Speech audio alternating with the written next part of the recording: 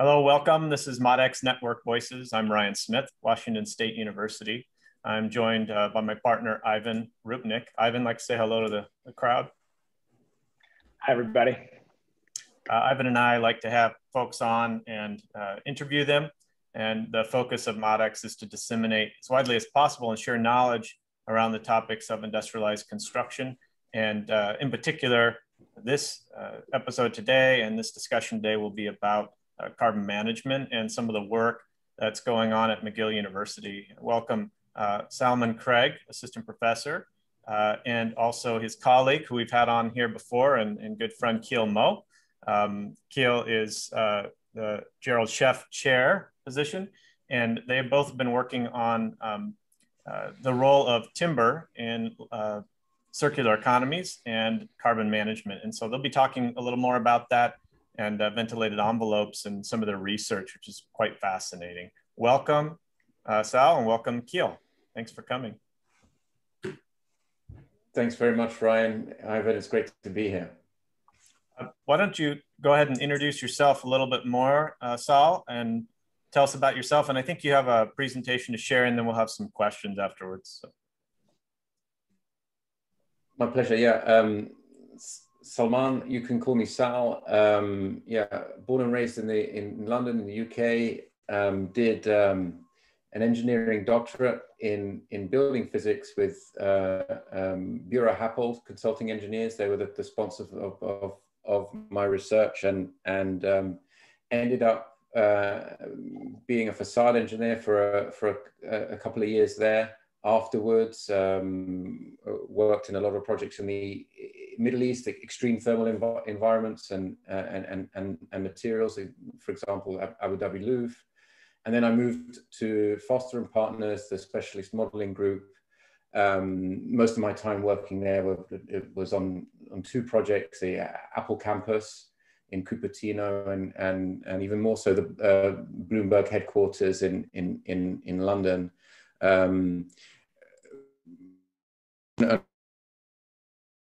About the art of natural buoyancy ventilation and material systems that really harness ambient energy, and but I wasn't satisfied enough with where you could take materials technology in the context of live projects. So I felt I really needed to get into academia and start my own laboratory.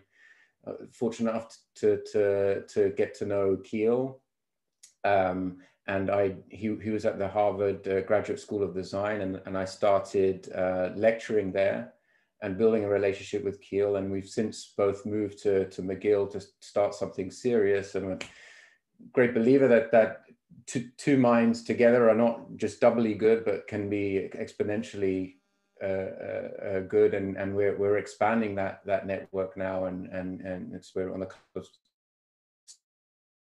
something very exciting together. That's good. That's wonderful to hear, and certainly finding like minds to work together, as Ivan and I have, is critical to try and move the needle, especially in your particular area. And so it's great to see some news that we will also post in the YouTube link about your center and a new building, and people can follow that great movement. Sal, why don't you go ahead and share your screen and present to us what research you're working on. Love to see it. Sure.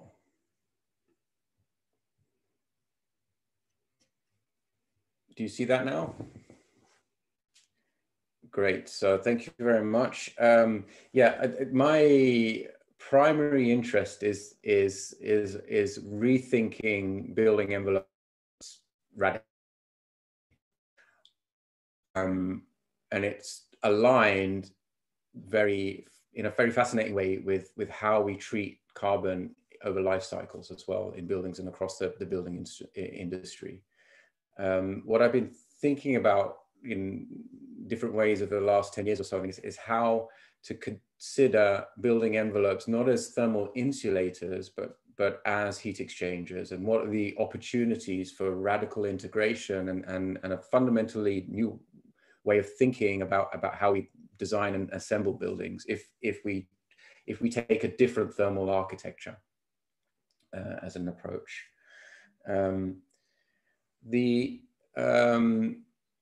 It's sort of my 10-year research for Montreal, which is part of a larger network with Kiel and other partners, is to develop integrated biomaterials and value-added supply chains that can obviate construction-related carbon emissions at the gigaton scale. We have to get towards strategies that can obviate in the order of gigaton per annum to make a dent in construction-related emissions and steer this big ship from increasing emissions year on year at about 40% of total global emissions and start to bring it down very quickly towards zero. So part of that, a big question is how, where biomaterials fit into that equation. If all construction materials and ultimately consumed by systems, what does that mean for the construction industry and our supply chains? So on the one hand, this will involve understanding the capacity and resilience of these ecosystems, such as live forests, to provide these services. And how our supply chains need to coordinate and collaborate with these living systems in order to do that, these complex and adaptive systems. But on the other hand, the research is about design and how to build with radically less stuff. Our whole supply chain is organized around these four functional building assembly categories. You could pick out any modern building and it's sort of arranged like this, and they're treated more or less separately. And we have in the last few decades, we've had countless materials and products filling specialized functional niches that sort of need not exist across these functional categories. So how can we cut across these categories and render them, useless with integrated forms of biomass? That's what we're looking at, because we know if we want to seriously draw down carbon and avoid carbon emissions in a life cycle of buildings and across the construction industries, simple material substitution is not going to be enough. We need to go towards, I think, monomaterial structures, biogenic materials, structures that can replace as many other materials, products, components, and systems as possible. And my research is about the radical integration of these functions.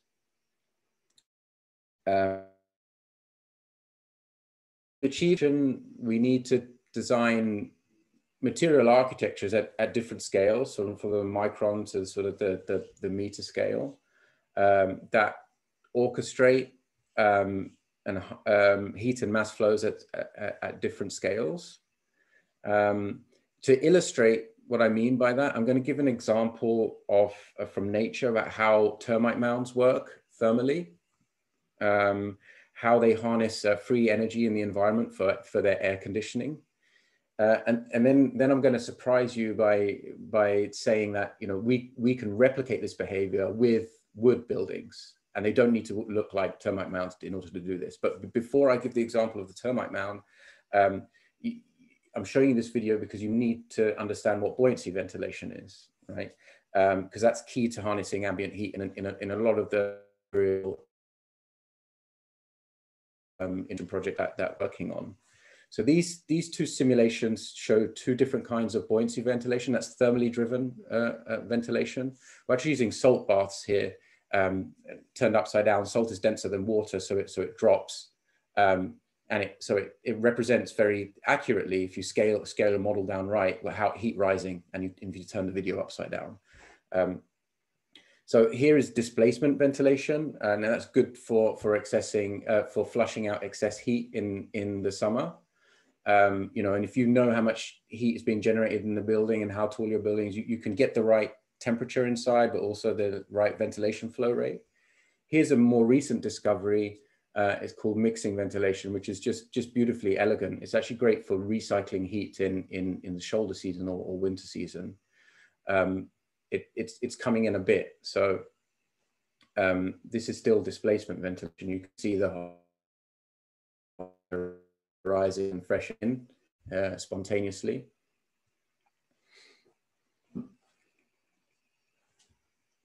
Oh, and this is not, does this ever go to, okay, no, it never goes to mixing ventilation, my bad. Anyway, it doesn't matter. You're getting the principle of hot air rising and moving, and that we can harness that, and that doesn't matter. But now you have a moving mental image of how buoyancy ventilation works, right? We can visit a termite mound and understand how it harnesses ambient energy for air conditioning. So there have been a number of hypotheses for how they work, from wind-powered pistons internally to metabolizing termites generating the heat to solar-powered chimneys. But the scientists always had trouble getting inside the termite mounds and actually taking real measurements. And then in 2015, one team from Harvard managed to overcome the difficulties for the first time, termites attacking the sensors and everything. And they studied this particular species in India, where the mounds are in forests. Then they could neglect, for the influence of solar radiation or wind and see how things are working. And it concluded, to the surprise of many scientists, that it was the thermal mass of the material that regulated everything: the temperature, humidity, and the ventilation. And I'm going to explain how that works. So here's the internal organization of the termite mound there. Everything above the nest is the AC system, right? And it's in service of the fungus farm below. So the termites cultivate this fungus as farmers, and that's what they eat. And so the fungus needs to be kept at certain temperature and humidity. As the fungus is growing, it produces carbon dioxide, which also needs to be vented out and replenished by oxygen. So the AC system is not really for the termite mounds; it's for the fungus. And the way it works is this: so at nighttime, the mass towards the exterior cools down towards the temperature of the exterior air.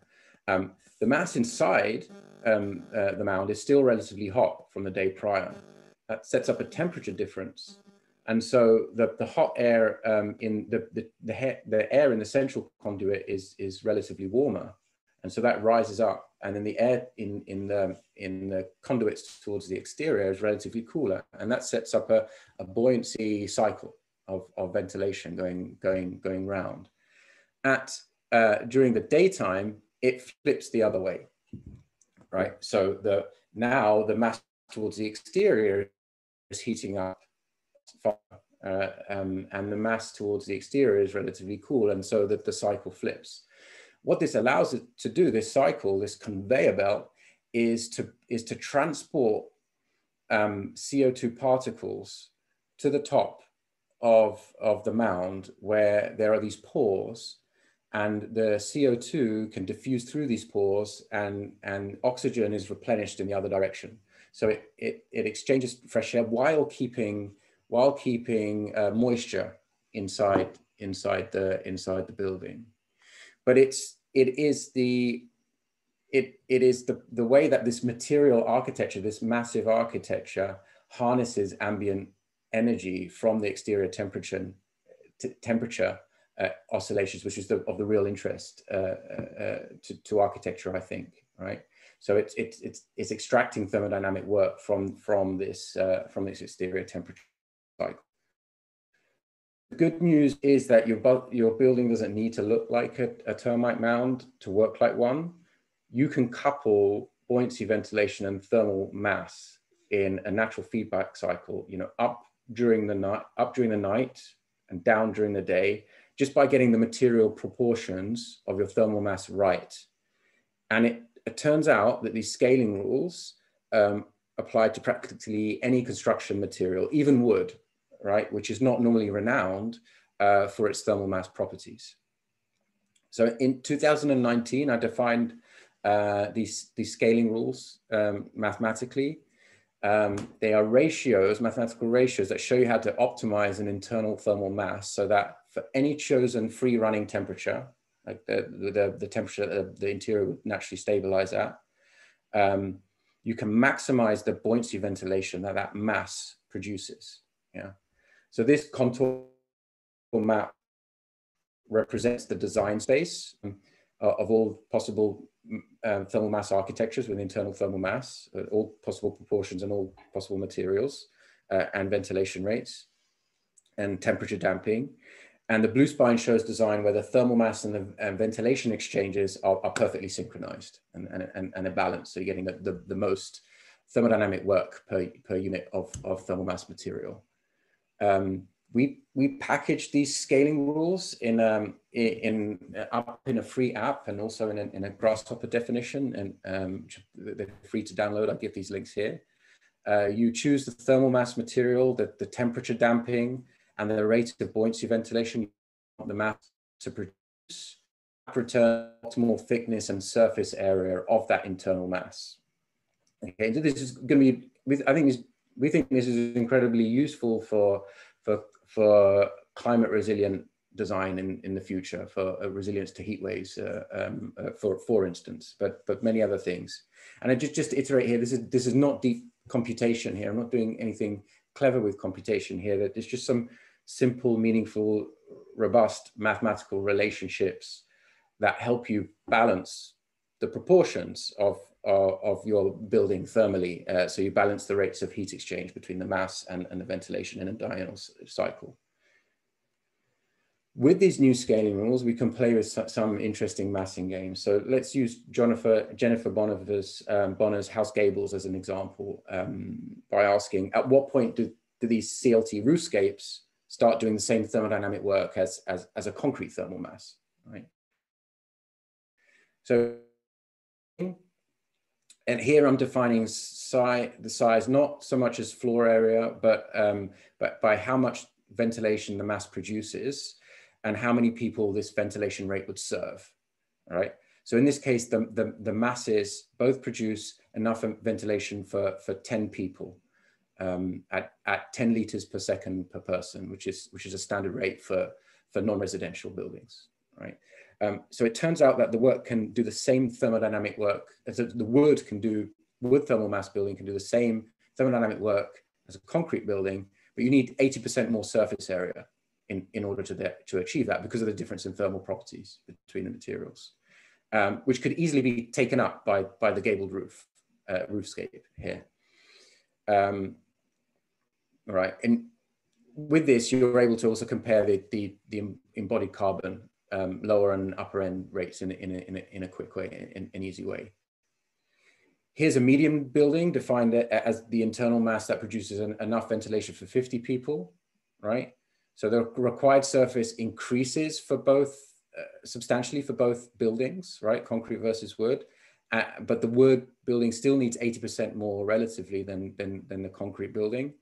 That multiplication factor will change depending on what temperature damping you're aiming for. Here it's a temperature damping of 70%. You can see on the graph on the left there.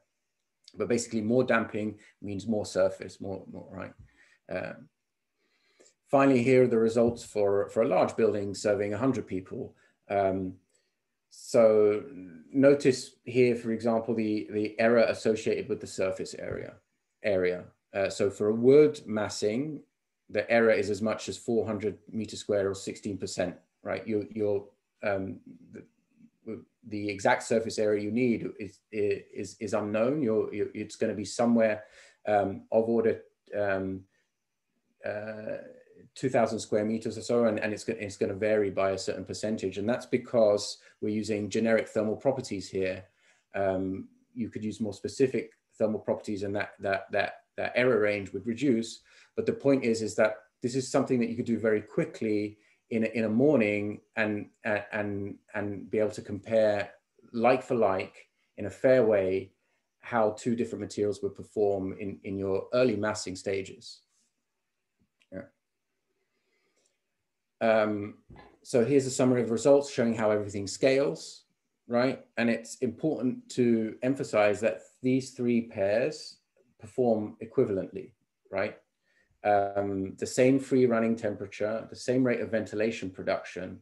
And that's important because in life cycle analysis and carbon accounting, you can't do a fair comparison unless you have a well-defined functional unit. So we're trying to move beyond simple conversations that concrete's good for thermal mass, but is bad for the planet, and wood is rubbish for thermal mass, but is good for the planet. I mean, you have to do like serious, we have to much more nuanced and measured conversations, and you need technically fair basis for comparison to be able to do that and elevate the conversation in the construction industry today.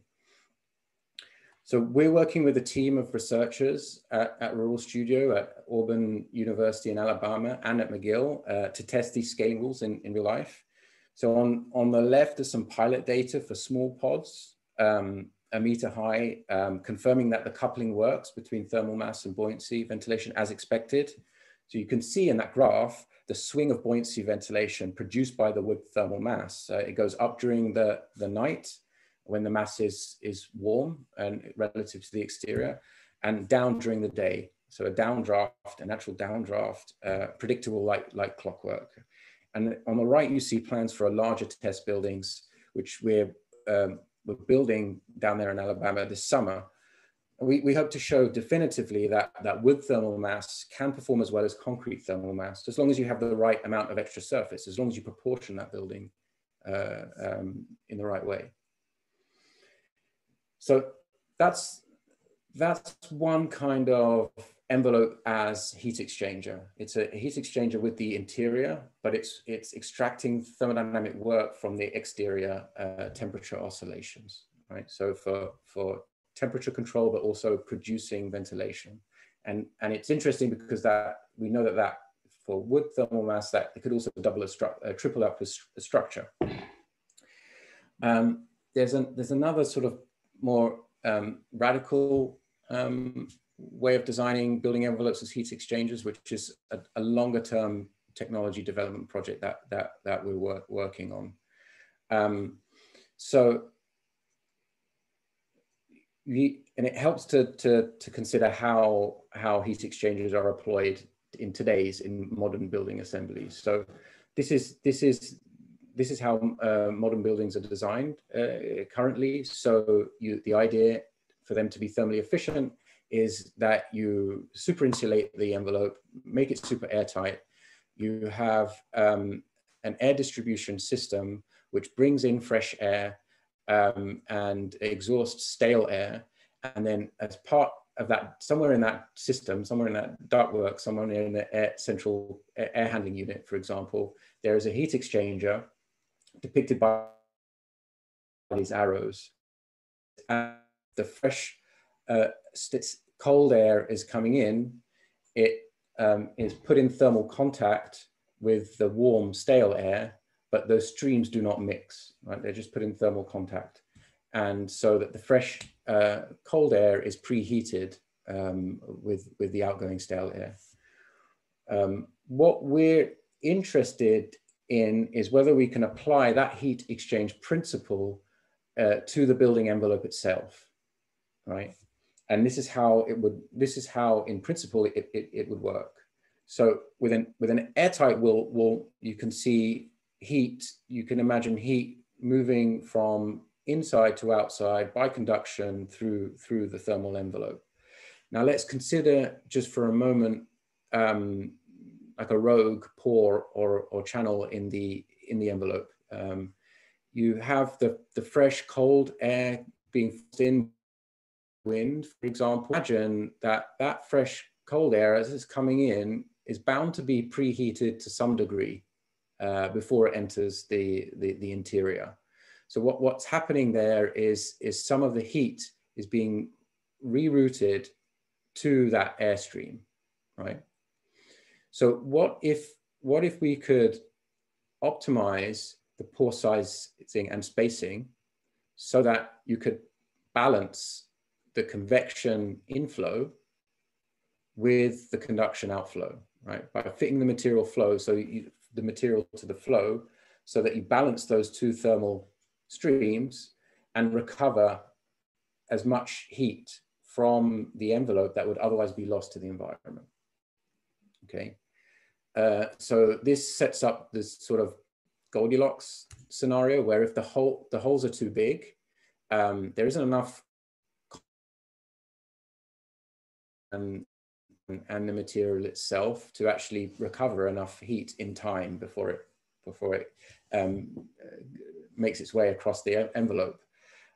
Equally, if the holes are too small, there'd be too much friction, and we'd need too much suction to overcome.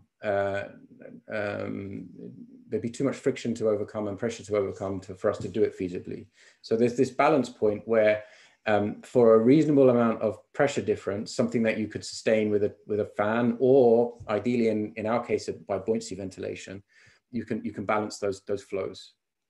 And that this equation at the bottom, it's from a paper written a while back that I came across in 2009, which was, and it was this design correlation meant for aerospace engineering, where it would allow you to optimize a porous material for gas turbine blades in aerospace to fight against overheating. So you can push air or gas or another fluid through these pores to fight against the overheating from the extreme temperatures in the gas turbine engine. And what we've done in a series of papers since 2017, the most recent one in 2021, is to demonstrate that this design method, this correlation meant for aerospace, can be applied to building envelopes, right? In 2017, we demonstrated that it would just generically work for any standard construction material. We tested with concrete, glass, and wood, and showed that it was still valid, even though that the temperature differences and pressures were much smaller than in aerospace. And in 2007, most recently in 2021, we published a study showing that wood actually seems to be the most promising material to do this. And there's a very, very clear thermal reason for this. It's that we're bringing in a certain amount of fresh air, and we want to thermally match that fresh air with the conduction going out.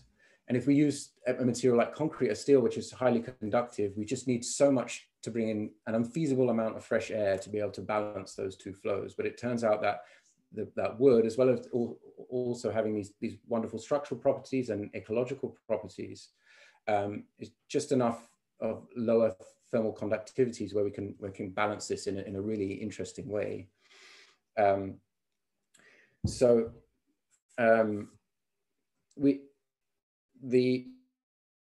When we're looking at this, just to give you a sense of scale, we found that we can do this with standard thicknesses of CLT, say 15 centimeters or so, and that the holes would be about 10 centimeters spaced apart and about sort of 2 millimeters or 5 millimeters in diameter to hit the optimum range.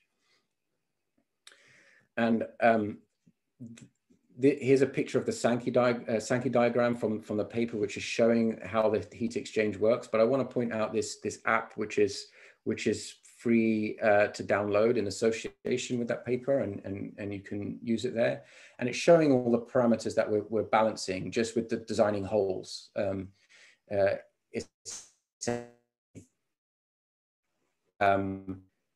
But the big takeaway here is that what we found, we can approach U values, or we can approach R values and U values, approaching passive house standards with medium ventilation rates.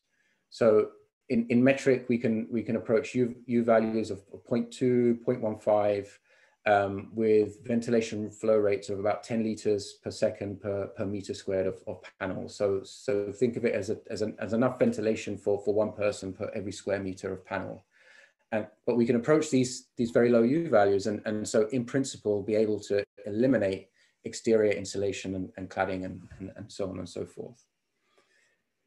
That's where we're at the stage. That's the stage where we're at theoretically and experimentally. And now we have basic validation of that the theory works with wood and other biogenic materials. The real research starts now. So really exploring that design, the implications for architecture, and really characterizing the range of thermal performance and long-term carbon cycling of biogenic buildings when we're thinking of buildings as envelopes as heat exchangers.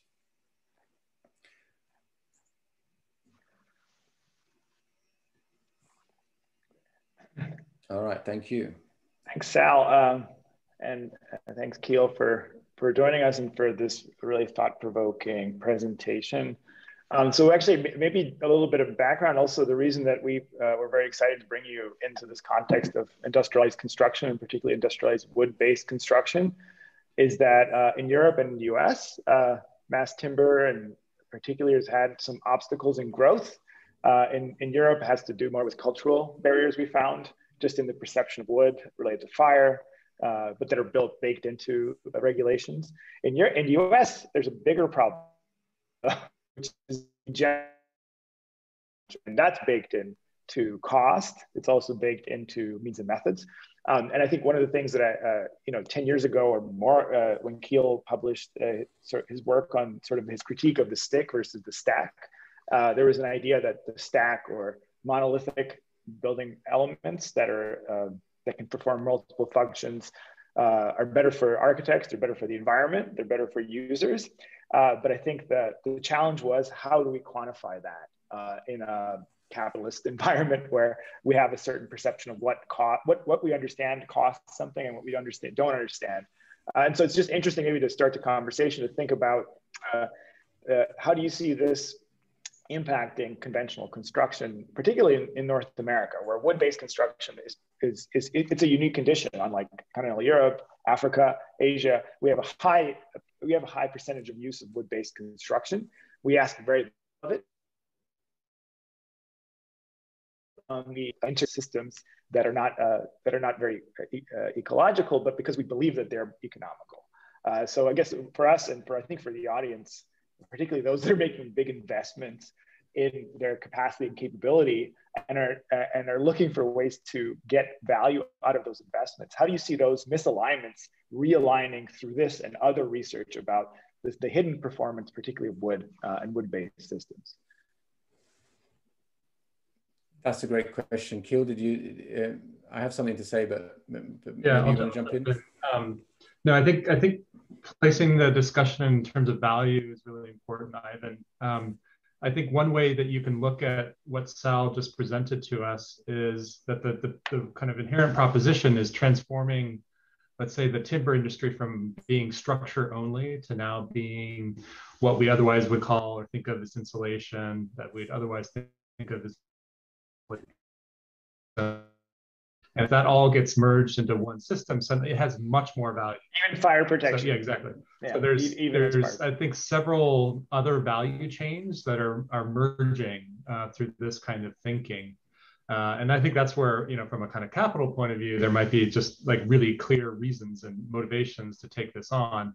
But we also know that there's inherent architectural and potential ecological value in this as well. So that's why we've identified it as a kind of, bright spot, that it can speak to multiple audiences. It's not just sort of ideal for architects or ideal for a forester or something like that. But if we can make the handshakes in the right way, then it becomes a much more coherent value chain, across the, building industry as a kind of terrestrial proposition. Thanks, Kiel. I think I agree. I think this works if those heat exchangers actually work and we're able to develop serious propositions that are coordinated. I don't think it will be the case where we're having to make kind of piecemeal economic arguments, I think it would be sort of demonstrably cheaper, because just in a quite a disruptive way, actually. I think we're you know, historically we're sort of at a social cognitive limit for how fragmented the areas of knowledge are in the construction industry. I don't think it can get any more disparate. And I think there's inevitably going to convergence across those disparate streams, and that's going to change how cognitive labor is organized, and building assemblies are organized across the industry. I always think about my time in an engineering consultancy at Bureau Happold, and you know, there was a discipline for every specialism, right? You know, and they just kept growing, and there's a point where just sort of everyone was looking around, it's just like how many small specialisms do we get, you know? So if we can converge these functions with a proper proposition, I think it just becomes, you undercut so many things that it just becomes quite obvious as a proposition. But there's a long way to go before that happens. And just to build on that a little bit, into that, then, if we want to get to that convergence, right now, mass timber, various aspects of offsite construction, I think are kind of situated in a discussion of material substitution, that maybe wood is better than concrete and steel or something like that. But you're not going to get to this level of convergence through a material substitution mentality. What we need to substitute is our assumptions about building and what we think of as wood, or what wood could do in a building environment.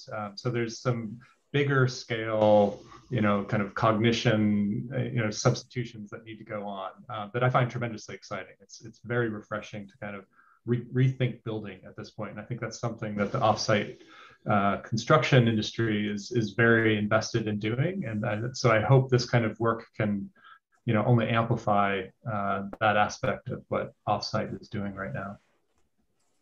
Could you talk a little bit, Sal, could you talk a little bit more about the role of Rural Studio? I see it in a paper that you've written, or what the future role of Rural Studio. I'm assuming that's field-based application of this proof of concept, but maybe you could talk more about that and how you see that maturing. It's a great question. Kiel will have plenty to say as well. I'll just say that we've been fortunate enough since 2007. We struck up a relationship with Andrew Freer, and just as he was developing a new master's program, research-based master's program, and we're now on the second round of that, taking a graduate research team through design build on building science and construction ecology research, and it's just really an opportunity there, and because, you know, what it gives us is the opportunity to not to approach these questions not in a siloed way, right? So to do building science through construction, and think through construction ecology through construction in a way together, and much of the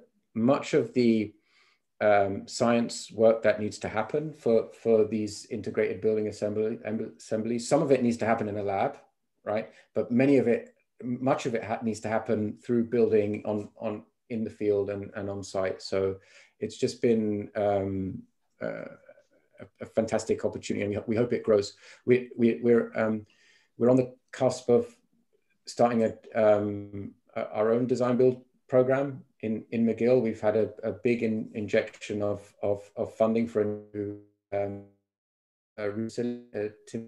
research facility, which will eventually host a design build program, a kind of rural studio of the North, addressing similar rural issues and forestry issues, but in the Quebec context, and we see them as in tandem, working together, and thinking about the same issues, same regional issues and rural issues that are occurring around the world, but in those two different locations. It's very helpful. And do you see the next sort of maturation of this research in application to be at that scale of rural studio that you've just described? Or do you also see it in partnership with like Element 4 and Nordic structures and larger players like PCL up in Canada that could test it at a larger scale? What are your thoughts? Absolutely. Kiel, maybe you want to talk a bit about the pipeline. Yeah, so we have at McGill, we have a larger kind of research platform called Decarb, which is a pipeline for developing technology, fundamental science and technology development that like Sal just presented, pushing that through some design, build, testing stages, and data collection and sort of initial, let's say, fieldwork examples that are live, often in these rural conditions, and then leading all the way through some policy recommendations and et cetera.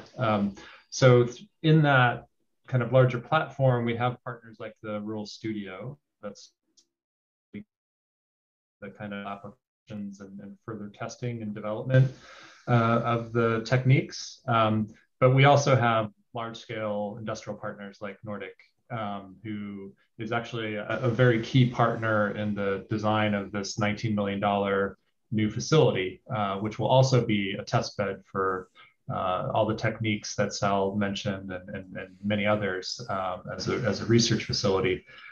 So I think within the larger research network, we have all those kinds of smaller scale community partners and academic partners and large scale industrial partners. That's part of a bigger roadmap and pipeline for accelerating the implementation of this type of thinking and getting it into the building industry as quickly as possible. Do you also have interest in working with sort of public agencies in Canada or North America in general? Is that an area in terms of standards or code changes? Yeah, absolutely. Particularly, I think much more, kind of coherent and fluid in the Canadian context. And we have any number of governmental, provincial partners, the entities that are involved with forestry and the timber industry in Quebec and at the federal level. So they're a part of this research at the kind of beginning, but certainly at the kind of tail end of the pipeline in terms of getting, altering policies and codes and that sort of thing. They're going to be attuned to this all the way through, and that sets up the conversation for some meaningful change at a very large scale.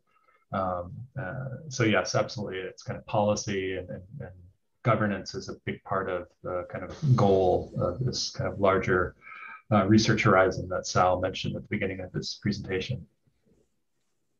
Great. Well, thank you very much, Sal, and thank you, Kiel, for coming on again and sharing with us what's going on in the research. Like I said before, we're going to put some links so people can find out more about Dr. Sal's work and also Professor Craig's work and also Kiel's work, and more about the center that you're working on, so folks can know how to partner with you. It's kind of a new day in building science research, and it's really exciting to see this happening and centers like this popping up not only in Europe but now in North America. So congratulations to both of you on your success. And with that, that's ModX for today. Thank you so much for coming on. We appreciate it.